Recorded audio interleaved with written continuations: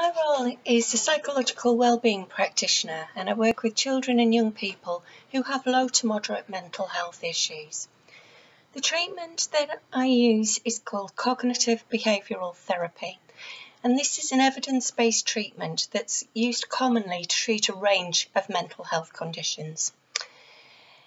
It's most commonly used to treat anxiety and depression, but it has been shown to be an effective way of treating a number of different mental health conditions. And what it does is it helps people manage any psychological difficulties by trying to change the way they think and behave. CBT is very much a treatment rooted in the here and now. It's unlikely to delve into the cause of a person's condition unless that has a direct impact on what's going on for the person at the current time. Instead, it's more concerned with what maintains the difficulties for the person. It's also a collaborative treatment, so clients don't have CBT done to them. They work with the practitioner during therapy and are central to completing the therapeutic tasks. CBT, as the name suggests, has two central themes. The first is the cognitive element, that people's emotions, reactions to situations and behaviours are strongly influenced by cognitions, i.e. thoughts, beliefs and interpretations of themselves and the situations in which they find themselves. So often we as human beings believe that situations upset or distress us. So when asked why we're fed up, we might reply that we've had an argument with a friend or a partner, suggesting that that argument or situation has affected us. However, this can't be completely right. It can't be that simple, because if it was so, the same event would give rise to the same feelings for everybody who experienced it. But we know that people react differently to similar events. Therefore, there must be something other than the event that determines emotion. CBT says that this something is cognition, and perhaps the best way to illustrate this is to use an example. So, we open our curtains one morning and we see that it's been snowing outside. And this event can lead to a number of different thoughts, which then might lead to a number of different feelings. So, for example, one person might look out of the window and go, "Oh, snow, great. I can build a snowman or go sledging. I love snow." So this thought is likely to give rise to a happy emotion. Another person might see the snow and go, "Oh no, snow, I've got to get to college, and what if I fall over, and what if I hurt myself, and what if I end up getting behind, or what if loads of people see me and laugh at me?" And this sort of cognition gives rise to feelings of anxiety. A third person might open the curtains and go, "Oh, snow. I hate snow. What's the point of getting up? What's the point of going to college? I'll just miss the bus, or it'll be late, or it won't come, and I'll miss my classes, and I may as well just go back to bed." And this sort of cognition can give rise to feelings of depression. So in simple terms, how we feel is influenced by what we think. And the two together then influence the other element to CBT, the behavioural element. So cognitive behavioural therapy considers that our behaviour, i.e. what we do, is crucial in maintaining and then changing our psychological state. So often when we are anxious or depressed, we adapt our behaviour to try and lessen the feelings of anxiety or cope with feelings of depression.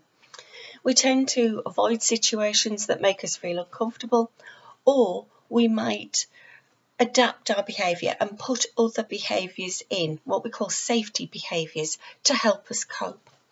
This seems sensible in the short term, and it might temporarily lessen our feelings of anxiety. However, long term, it doesn't give us the opportunity to learn that our thoughts may not be factual, and that there may be a different way, a more positive way of dealing with the situation. So, if we go back to our snow example, if someone had the anxiety-provoking or the depressive cognition, then their behaviour may have had a crucial effect on whether that state persisted. If they got back into bed or they decided not to go to college that day because they were too worried they might have an accident or they were sure that everything would go wrong, then they wouldn't have the opportunity to see that their thoughts might not have been right, because our thoughts are our opinions, they're not always fact. However, if they did go into college, they might have discovered that those predictions were wrong and that they could have had a chance to make or to have a positive experience and thus be less likely to think negatively in the future.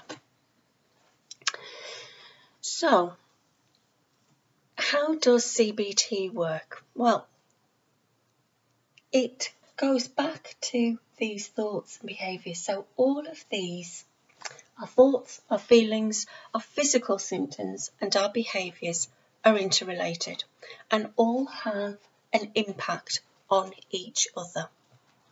So with psychological disorders, CBT would see that one of these isn't working properly, and so the therapist would work with the person to make changes in usually thoughts and behaviours, and these might be small changes that would then go on to have an impact in all the other areas because they're interrelated. The aim of therapy is to teach the person to apply these skills to their own daily life. So it should help them manage their problems and stop the problems having a negative impact on life after the course of treatment finishes, because they're being taught skills. So as mentioned, CBT often works with anxiety and depression. And so depression is one of the most common mental health problems.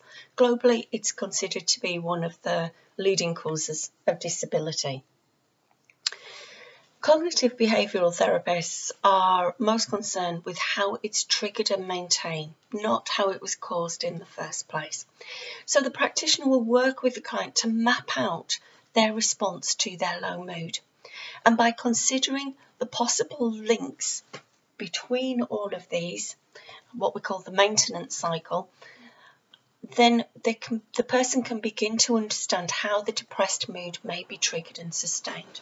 So, for example, the thoughts might go down the path of, oh, college is really hard, I'm never going to pass my course, I'm really struggling, which then might make them feel quite low and down and maybe a little bit depressed and feel as though they're struggling.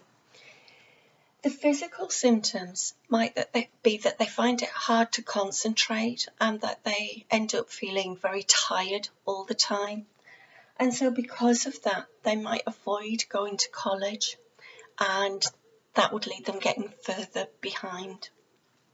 So all of these then affect each other, and it becomes a bit of a vicious cycle. So a person starts to feel low and they are tired and they're lacking in energy, and they might feel sad, upset and irritable and a bit hopeless, and it can be really hard to motivate themselves. And what happens when a person starts feeling like this is that they stop often doing things. And this includes the things that they used to enjoy, because they don't have the energy to do them. They can't be bothered. They don't think it'll be fun anymore. So they might start isolating themselves from people and stop doing things. And this means that they start to get less out of life and feel that they haven't achieved anything. And that means that they're going to start to feel even lower. Because when we get less out of life and life doesn't seem like it has much worth or much point, then we start to feel lower still. And then those physical and emotional feelings become even more intense. And so we enter this vicious cycle. And a person might feel that nothing will ever change. The way that CBT treats depression is through something called behavioural action. And the aim is to reverse this cycle. So the therapist will work with the person to identify activities that are meaningful to that person. So the focus of the intervention takes place here, and they will ask the person to think about what is really important in their lives. So it might be, what did they used to do before they started feeling depressed that they really enjoy? And gradually they'll try and put some of these back into a person's life. There is loads of research and evidence that say that if we start to introduce meaningful activities again, then life starts to feel better and we start to get more out of life again. And so this vicious cycle is reversed and people start to feel better about themselves, the world and their future. So the other very common disorder that CBT treats is anxiety. Anxiety stems from our fight or flight instinct. So it's a very basic response to a perceived threat or dangerous situation. In primitive times, people wouldn't have survived long without it. It's essential in keeping us safe when responding to threats. And essentially what happens is that during a threatening situation, the amygdala sends a distress signal, and the hypothalamus activates the sympathetic nervous system, which responds by pumping adrenaline into the bloodstream. And this prepares the body to cope with the danger. It causes a range of different bodily effects. So we might see an increased heart rate, breathing might quicken, blood goes to the large muscle groups, eyesight can become more focused on the threat, and thoughts often start to race as the brain tries to look for a best response to get the person out of the dangerous situation. Now, for somebody who is having these or experiencing these bodily feelings while sitting on a bus, this can be misinterpreted. So the fast heartbeat, the quick breathing, maybe they're having a heart attack. And we call it catastrophic misinterpretation, and where the symptoms are misinterpreted as serious health issues, and that can lead the panic to get worse. Even if the person is aware that these are not serious health issues, it can still make the situation feel incredibly uncomfortable. So people experiencing anxiety have the fight or flight response, as we all do, but it's oversensitive to a threat and reacts often when there isn't in fact any danger, just a perception of danger. So people with anxiety often have negative, anxious thoughts that predict the worst happening and them not being able to cope. This can lead that person to avoiding stressful situations or adapting their behaviour, leaving a social event early, for example, being on the phone all the time, so that they don't have to cope directly with that situation. And again, we can end up in a vicious cycle. So going back to our vicious cycle of thoughts, feelings, symptoms and behaviour. So a person might think something bad's going to happen. I'm really not going to be able to cope, or I'm going to be embarrassed or humiliated by something. They start to feel anxious, intense and stressed, or maybe panicky. The physical symptoms then kick in as the adrenaline goes into the body. So the heart rate might quicken, shortness of breath, muscle tension, might start to feel headachy. And this might lead to behaviour of trying to get out of the situation, avoiding it. In the longer term, not going out at all, leaving places early, only going to places with somebody else, etc. That then leads to thoughts of, well, if I go back there, I'm going to be anxious again, and I'm going to look really stupid, and so the vicious cycle continues. So the way that we would work with anxiety in CBT is to challenge the thoughts, because thoughts are thoughts, they're not facts. They're the mind's way of trying to interpret the world around us, but they're not factual. So these thoughts that cause the anxiety sometimes get it wrong. So what we would do is to try and challenge these thoughts, and there's a range of different ways in which we can do it. And it very much depends on how the anxiety manifests itself as to which pathway we might choose. However, the first course of action is often to recognise the thoughts. What we call negative automatic thoughts are these negative thoughts that just pop into our head. They're like instant commentaries that we make about every situation. They're always unhelpful, and they're generally unconscious. We are not aware that we're thinking them. We're just aware of the feeling that they elicit. They often take the form of what if?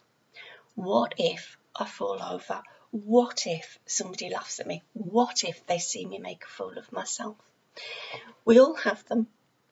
By their very nature, they're unpleasant and they're negative, and they're generally inaccurate and distorted, but nonetheless, they're really convincing.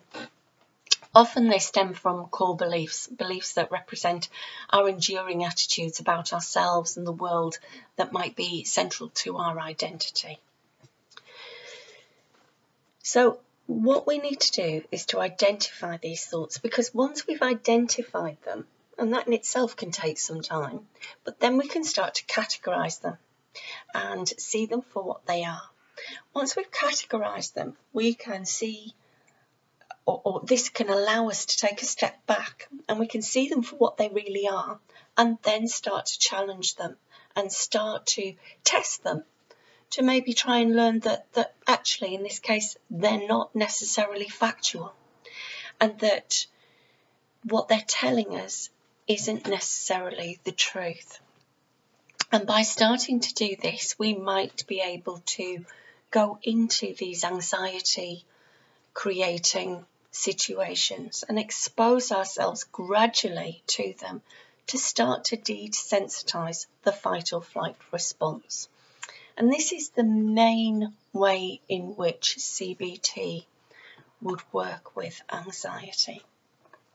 So whilst CBT will work with a range of different areas and does provide a range of different interventions, most of the interventions stem from looking at this cycle here and trying to make these small changes that might then have an impact on all other areas.